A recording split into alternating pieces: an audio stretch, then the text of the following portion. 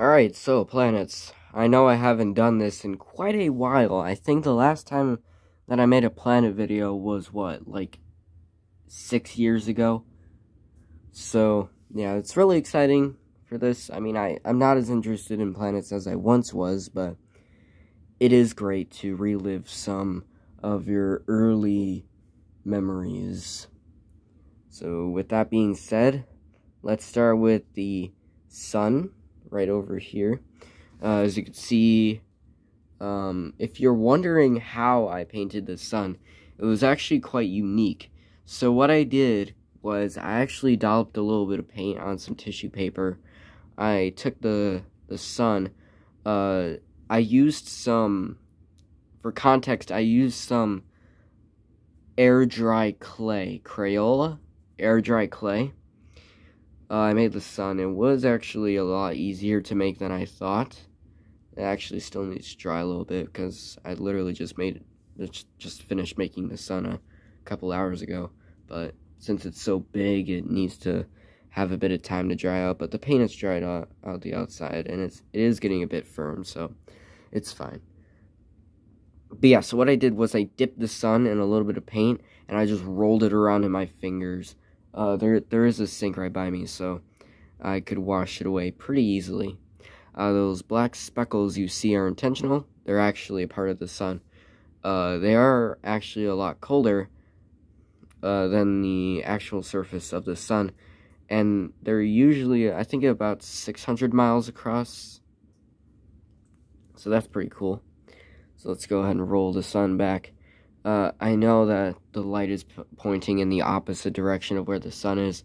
I know it's bothering me too, but let's move on. So, we got Mercury.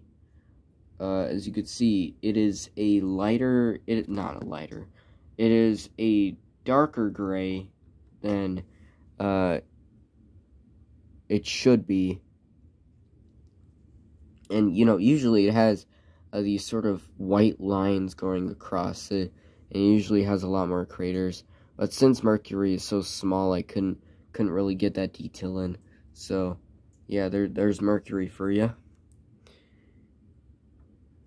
Next up, we got Venus. Now, I know that Venus actually looks like tannish on the outside. But this is Venus without the clouds and stuff on it. This is kind of like bare bones Venus. So yeah, there's a Venus for you. And if you're wondering, those sort of brown speckles on Venus are, I used a reference image, and I think those were the volcanoes on Venus, question mark. So yeah, that's Venus. So here's Earth. This is actually the one that I painted last because it had the most details out of any planet here. Jupiter was the second last. So yeah. So as you could see, instead of just randomly splotching paint on Earth, like I see a lot of people do, they just randomly splotch stuff on Earth, which I don't blame them because, you know, not everybody knows the exact locations of the continents, and a lot of people who make planets are kids, and, you know, not every kid knows the positions of the continents, so there's that. But yeah, so we got North America right here, South America. As you can see, I also included a bit of color variation at the side here. You know, the Rocky Mountains and the Andes, and we also got Greenland right here. So yeah, we got Europe right here, which is just a big old splotch because the paint peeled off a little bit here. And once I painted over it, it made like this weird green splotch. So it kind of looks like Doggerland came back. But yeah, we got Africa right here. We got Asia right here. We've got a little Australia right over here. See, that's cool. We got a big old Antarctica at the bottom here. It even has the little panhandle right up there, which is pretty cool. So yeah, that is the Earth, and it even comes with a moon, or a Luna. It even comes with those little dark lakes, as you could see. And I made sure to even include them on only one side of the Earth. It looks really cool. So next up we got Mars. Now Mars, I think it has a bit more brown speckling to it. But what I didn't forget to put is the little plateau,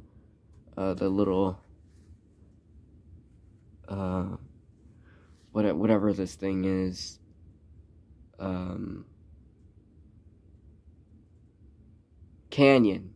the canyon in Mars. So as you can see, it's right here, in all its glory. So there's that. I think usually there's ice on the tops of Mars, but yeah. So here we got Phobos and Deimos right here. Just some random moons. Well, not random moons. Those are the 2 moons of Mars. But yeah. Anyway, so here's Ceres, one of the dwarf planets. I did intend on putting the entire asteroid belt around here, but that would just be too tedious. So I guess this is kind of the asteroid belt, but it's just Ceres. So there's that. There is a little bit of yellow speckling on there because this was originally going to be a different planet, well, different moon. But it was too small, so I just converted it into Ceres. So you're not a moon of Mars. Get out of there. So next we got Jupiter. Jupiter is probably, I think it's one of my favorites. As you can see, it's got the bands around because, of course it does. It even has the little aurora on top. Now, I don't think Jupiter has the aurora right now, but I just added it in because I thought it looked cool. And I don't know, might be wrong, but yeah. And I did not forget to include the red spot over here. Now this spot actually had a massive white patch because the paint peeled off as it sat to dry, so that's why there's some gray up here, some paint peeled off right there, but I don't really think that's a big of a deal since you can't even see it. But yeah, so that's Jupiter, and here are the 4 Galilean moons. We got Ganymede, Callisto, Io, and Europa. Callisto looks pretty cool. Here, let me do Ganymede first. So Ganymede has a sort of like brownish gray speckling all over it, with some white speckling as well. And I made sure that it was larger than Mercury, because Ganymede is actually larger than Mercury. Yep, there is a moon of Jupiter that is larger than Mercury. Cool. And we also have Callisto, which is almost exactly the same size as Mercury. I think Mercury might be a little bit bigger, but yeah, I think Callisto might be the coolest moon there. And we got Io, which of course is yellow. It kind of looks like cheese. With all this black speckling on it. Kind of looks like a cheese pizza. And we got Europa. I tried to put all those sort of like scratch marks on it, but I couldn't really do that because it's so small. But you just have to bear with me. This is Europa. And it still looks pretty cool nonetheless. So that's Jupiter and its Galilean moons. Next, let's move on to Saturn. Now, Saturn was pretty interesting and also kind of difficult to make. The planet itself wasn't really difficult. I just painted it tan. And I also put the hexagon over here on later on. But the rings, the rings were very difficult. I originally made it in the same clay, same type of clay as the planet itself. But since the clay is so hard, it was kind of difficult to make the rings because you know when you make rings out of clay, how at the meeting point it kind of breaks? That was my problem throughout all of it. So I decided to make the rings out of a softer kind of clay. As you can see here, you can kind of squish it. And it worked like a charm. I painted it you could see two different colors, sort of like lighter tan color, and a sort of brownish color right here. And I did not forget about the wait, I already talked about that. All right, anyway, but yeah, so we got the 3 moons here. We got Titan right here, nice orange moon. And of course, yes, it is bigger than Mercury, because Titan and Ganymede are the 2 moons that are bigger than Mercury. Cool. So yeah, if Titan and Ganymede somehow manage to separate from Jupiter and Saturn, they'd probably become their own planets somehow. But anyway, so next we have Enceladus. Now I know Enceladus is a lot lighter than this, but I didn't have any white paint on me to mix with the light gray, so you're just gonna have to bear on me for that one. But I usually, when the paint shipped, I usually painted over it, but this one I kept for that effect. And the last moon of Saturn is Mimas, as you can see right here. I did not forget to have that little, when you see a picture of Mimas, how it has that big old crater on it.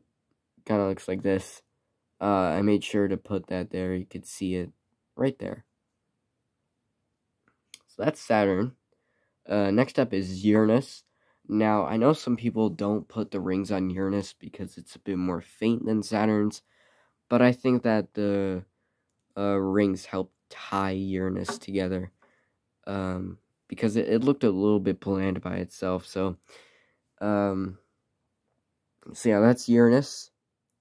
Nothing else to say from it. I did want to put it on its side, but that would pretty much be impossible. So just imagine that it's on its side, okay? Just imagine that it's rotating on its side.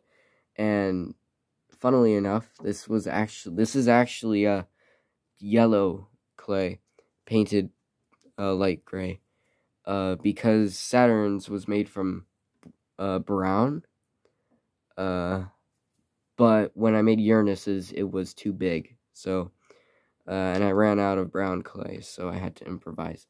So here are Uranus's 3 moons. I know Uranus has 5 main moons, but I just did 3 of them. So sorry for stuttering so much. We got Ariel, Miranda, and Umbriel. That's all I need to say. And last is Neptune. Now, disclaimer, I know Neptune was discovered to have a much lighter color than this, but the reason why I kept this darker blue color was because it just didn't feel right having the same color as Uranus. And before the rings came on, if they were these exact same colors, I wouldn't have differentiated the two, which probably wouldn't really be a big deal, but yeah, I just wanted them to be different, and I just thought the darker blue looked better. And honestly, it just felt weird. It felt weird, making Neptune pretty much the same color as Uranus. So I made it as a darker blue, regardless. And I did not forget about the great dark spot right here, as you can see. And the moon that I included with Neptune was Triton, right over here. That's all I need to say. So now let's move on to Pluto. Now, not only did I include Pluto, I included all the dwarf planets. I think you probably could have saw by series, but so yeah, here's Pluto. Unfortunately, since it was so small, I couldn't paint the heart on it, but yeah, it's still pretty cool nonetheless. It has like some gray, some brown speckling on it. It looks pretty cool. And I did not forget about its moon, Charon. It's pretty much it. Next one is Haumea. Now, I think I know Haumea has a moon. I think, but I didn't include it. So I also know that Eris has some moons, but yeah, I didn't include them either. I just included Charon. But yeah, Haumea, really small. It's pretty much it for Haumea. Next is Makemake or Make, or however you pronounce it. So I just call it Makemake. So Makemake, make this dramatic dark red color. Kind of looks like a murderous red color. Looks pretty cool. Nothing much to write home about. Same thing with Eris. If you're wondering, it is larger than Pluto. Just by a little bit, like the tiniest bit. I know Eris has some moons, but I didn't include them. And yeah, that's pretty much it. For these planets right here. I haven't made these in a while, and I just wanted to bring back some memories. I know I had a video where, like, I don't know, 5-year-old me talked about the planets, but unfortunately that video is not available to watch anymore for reasons, mainly for privacy reasons. But yeah, this is sort of like a update. Not really an update, but like it's a follow-up video. Just like how far I've come or something like that. But yeah, so just turn Saturn around. I think it looks prettier. There we go. So yeah, these are the planets and dwarf planets here. I think it looks really cool. I even include the moons. The moons actually weren't going to be included, but I saw that there was a larger amount of clay than I previously thought, so I decided why not. And I made them anyway. So yeah, that's the planets.